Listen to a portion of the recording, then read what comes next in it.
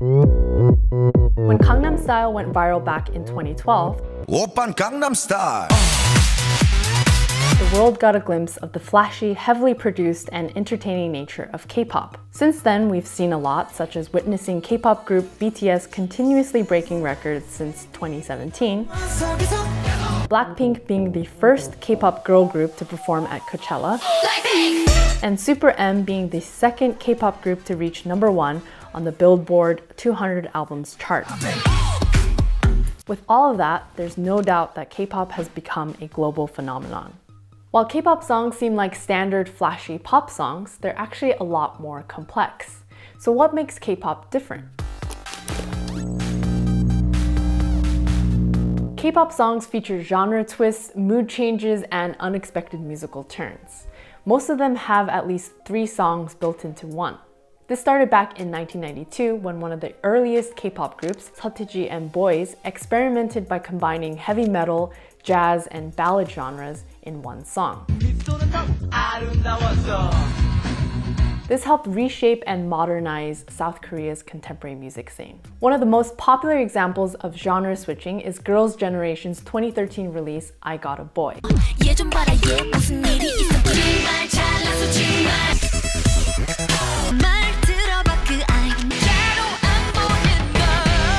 My name's David Amber. I'm a music producer and a songwriter, and I've done a lot of work in the K-pop world.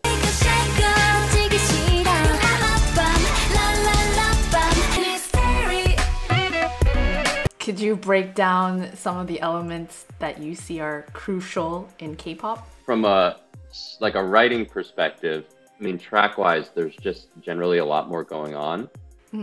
Traditionally, there's more sections. There's more interesting chord colors that are being used. There's a lot of people in the group, so there can be like 9, 10, 11, 12 people.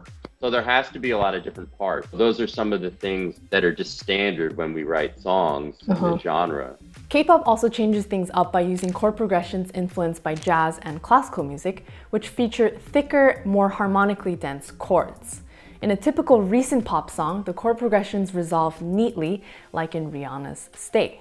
1, 2, 6, 4, 2, 6, 4, 2, 5. But K-pop progressions often create harmonic instability by using suspensions. This creates tension.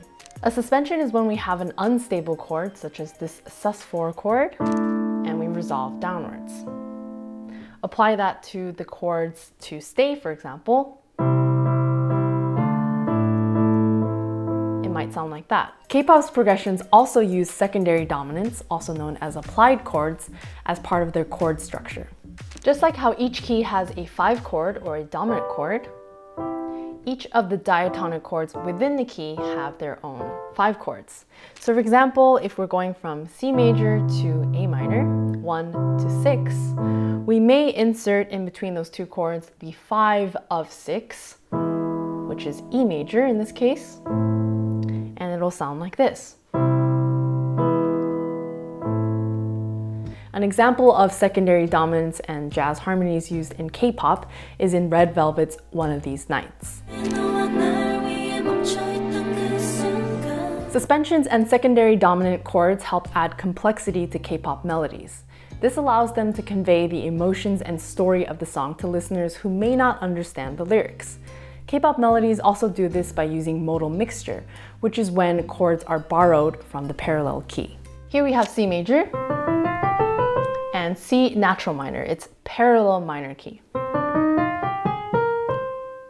As you can hear, there are some differences. C major goes 1, 2, 3, 4, 5, 6, 7, whereas C natural minor goes 1, 2, flat 3, 4, 5, flat 6, flat 7. When we go from C major and instead of going to the major 4, F major, we're going to F minor, which is borrowed from the parallel minor key. It sounds like this. And that's what Day 6 does in their song Cover.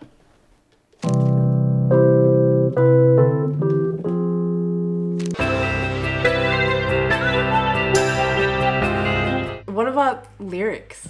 Because it's in Korean. Most of the time, we'll write the song in English. In English, oh, okay. Yeah, and once the label decides that they want to cut the song, then a lot of times what happens is they'll give the song to a bunch of different Korean lyricists. And you're dealing with a set of lyrics that takes you from point A to point B, but you're having to accommodate multiple singers with different characteristics. I would imagine that's very challenging. We demo these songs. Okay. And we try to make them sound as close to what we imagine the finished song would sound like with the group singing on it.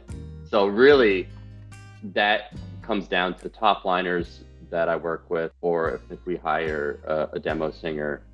So they know this is the guy with the high range. This rapper's got a deep husky tone. So like, you know, like that is so cool. It's cool. Like they get into character, basically. They get into character, yeah. That is so cool. Another common musical technique in K-pop is key changes. Just like Disney soundtracks and musicals, the K-pop industry loves its modulations. Mamamoo's funky upbeat song You're the Best is in the key of F major for its verses, and then changes to the key of A flat major at the chorus. Another way K-pop songs add color to their melodies is by utilizing chromaticism. Chromaticism refers to notes that are a semitone above or below their adjacent diatonic pitches. Here's a plain C major scale. And now with the chromatic pitches in between the diatonic pitches added. And you hear this type of chromaticism in melodies. Maybe something like this will sound like this. And you can hear it in this song's catchy hook, which makes the song sound bright and playful. The use of the Phrygian mode in pop music has increased in popularity, and K-pop is no exception. In fact, the Phrygian mode is currently one of the most commonly used modes in K-pop. The main characteristic of the Phrygian mode is the half step between the first and second degrees, which creates a Middle Eastern, edgy, badass type of vibe. The major variant of the Phrygian mode, known as Phrygian dominant, appears most often in K-pop songs.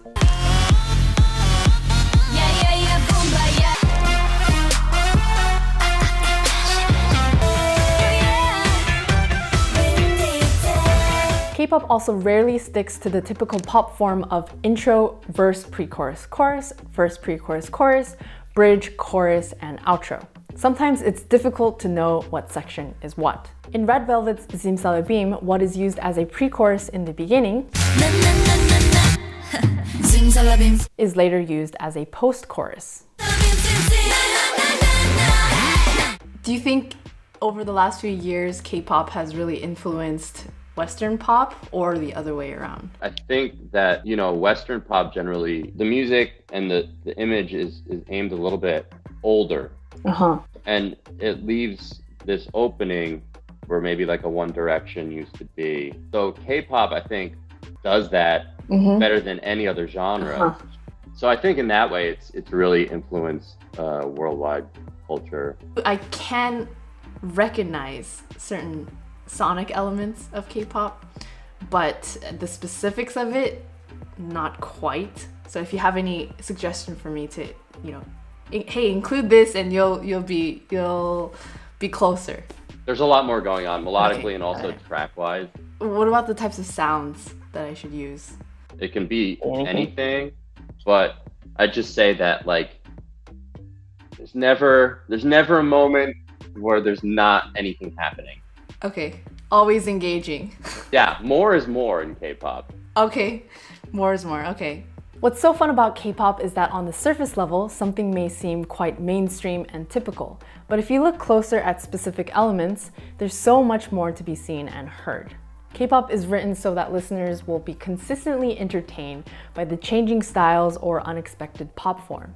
And now that we've gone over what makes K-pop music sound like K-pop, I'm going to create my own original instrumental track using some of K-pop's musical elements.